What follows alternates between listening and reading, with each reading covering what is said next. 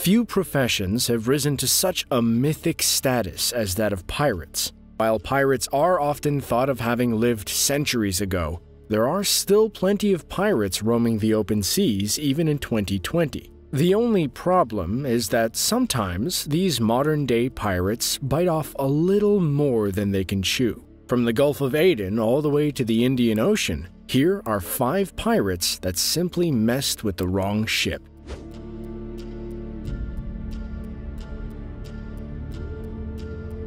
If you're a pirate and you plan on attacking another ship, a good rule of thumb is to avoid attacking one that can be easily accessed by the country's navy. A few Somali pirates learned that lesson the hard way when they attacked a Chinese vessel in the Gulf of Aden. In late 2010, pirates in the Gulf of Aden came down on a ship with the hopes of taking it over. Fortunately, it wasn't long until the Navy showed up to intercept their efforts. The Navy laid down heavy artillery on the pirates' boats, which was much smaller than the vessel they were up against.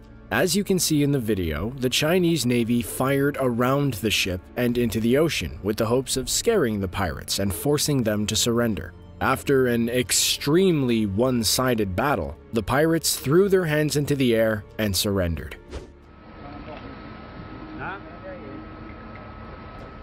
In a separate incident that same year, a strike team was sent in to rescue the trapped crew being held hostage by pirates. The ship in question was heavily looted. Significant damage had occurred, including bullet holes through some of the windows. It may have been an intense confrontation, but it was one that worked in the Chinese Navy's favor. The pirates were captured and everyone was safe.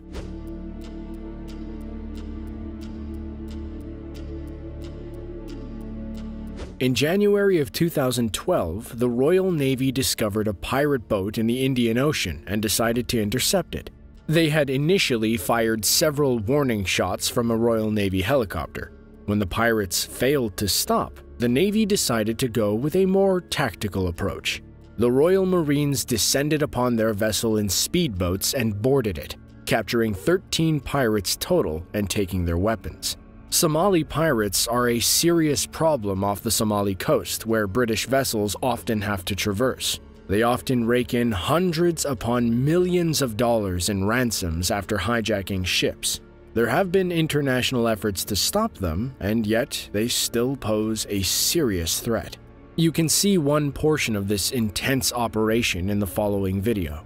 A helicopter fires directly in front of the vessel to get it to stop. Once the boat is stopped moving, the Royal Navy was able to get in there and lay down the law.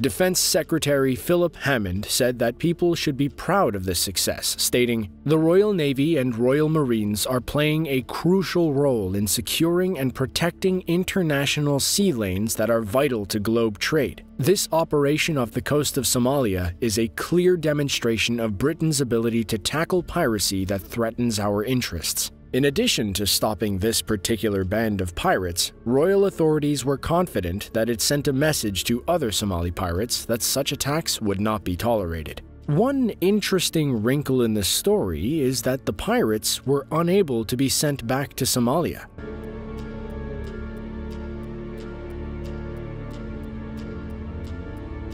A few years back, Somali pirates tried to attack a Norwegian tanker. It proved to be a disastrous mistake, as the pirates quickly found themselves being chased away by a British vessel. But just when they thought the British vessel would give up, the Canadian warship called the Winnipeg came in to finish the job. The Winnipeg helped chase down the pirates, who were finally caught after a long 7-hour expedition. Additionally, they were captured after the pirates had thrown all of their weapons overboard. You can see the Canadian crew in action as they lay down a heavy assault on the pirates. A gunman from on board a helicopter fires down in front of their boat, trying to get the pirates to stop in their tracks. Unfortunately, the pirates had to be immediately released after their capture. The reason is that the pirates were way outside of Canada's jurisdiction.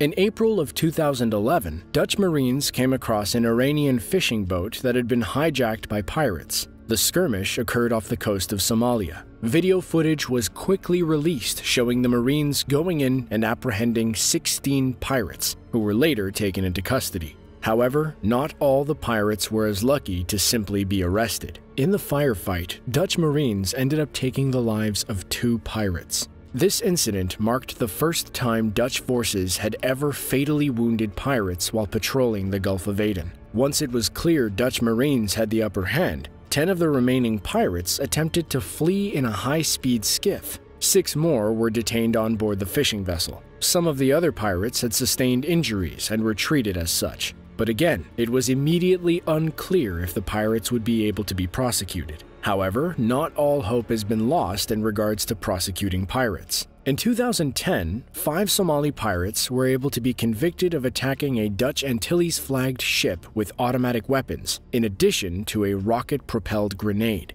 It became the first piracy case to come to trial in Europe within the modern era. In case you noticed, all of these videos took place somewhere off the coast of Somalia. For many years, piracy was allowed to flourish in that part of the world due to a lack of a central government in Somalia. However, 2013 marked the decline of piracy in that region when the United States Office of Naval Intelligence reported that only 9 vessels had been attacked by pirates that year, which was much lower than in years past. Piracy still occurs in that part of the world, most notably with an event in March of 2017 when pirates were able to seize an oil tanker. It was the first successful hijacking of a large vessel since 2012, but for the time being, it's probably best to avoid taking any boat excursions off the coast of Somalia anytime soon. If you enjoyed this video and want to see more like it, then be sure to click the link on screen to check out another one of our videos. As always, thanks for watching, and we'll catch you in the next one.